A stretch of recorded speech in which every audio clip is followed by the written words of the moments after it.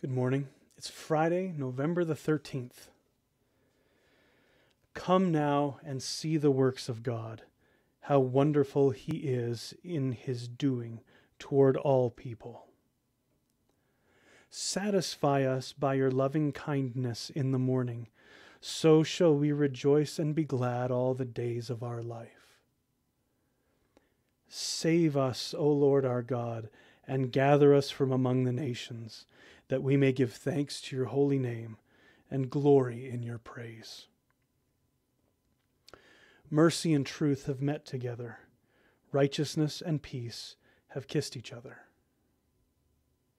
Jesus taught us, saying, "Be compassionate, just as your Father is compassionate. Do not judge, and you will not be judged. Do not condemn, and you will not be condemned. Forgive, and you will be forgiven. Give, and there will be gifts for you. A full measure, pressed down, shaken together, and overflowing, will be poured into your lap, because the standard you use will be the standard used for you." Mercy and truth have met together. Righteousness and peace have kissed each other. Righteousness and justice are the foundations of your throne. Love and truth go before your face. Happy are the people who know the festal shout. They walk, O Lord, in the light of your presence. They rejoice daily in your name. They are jubilant in your righteousness, for you are the glory of their strength, and by your favor our might is exalted. Truly, the Lord is our ruler. The Holy One of Israel is our King. Mercy and truth have met together. Righteousness and peace have kissed each other. Lord, have mercy on us.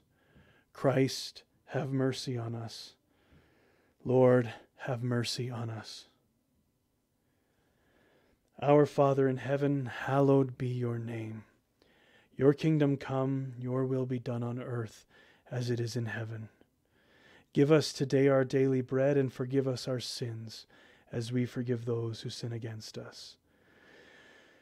Lead us not into temptation, but deliver us from the evil one. For yours is the kingdom, the power, and the glory forever and ever.